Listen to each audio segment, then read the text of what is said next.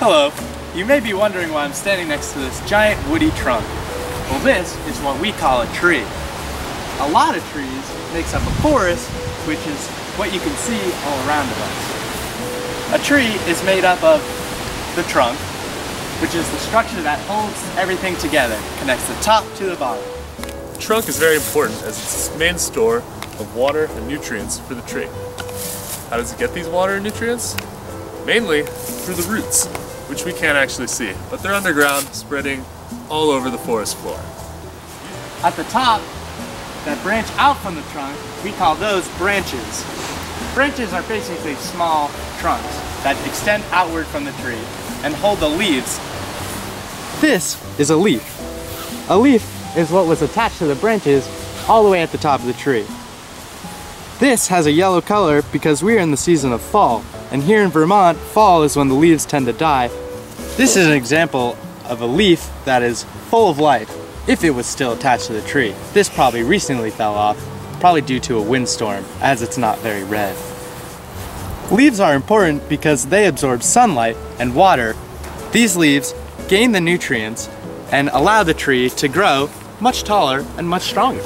So, a pine tree is a tree which, instead of leaves, they have needles. And you can see the needles have some certain kinds of bunches to them. Some distinguishing characteristics of conifers are their leaf type.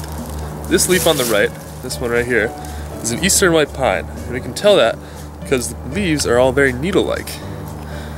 This eastern hemlock, on the other hand, does have needles, but the needles don't branch out, and they are very flat, as you can see here.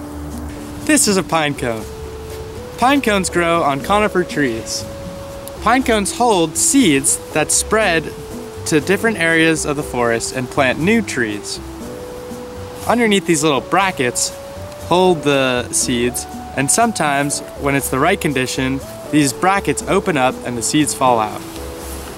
Pine cones come in all different shapes and sizes and can serve many different functions and have many hidden talents. We have a dying tree, which sometimes they rot out and fall down. You can see that there's no top of the tree due to environmental conditions like windstorms, lightning storms, and other things like fires, which cause the tree to fall down and die. This is a branch I'm holding. This is what grows off the trunk of the tree. So you can see the branch has many parts, such as smaller twigs coming off. This is where you'll find the leaves growing off.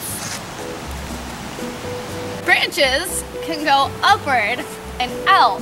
So on this tree, there are several branches, some of which that start at this level, and as you go up, they keep growing up and out. And this is a great spot where birds like to build their nests and hang out.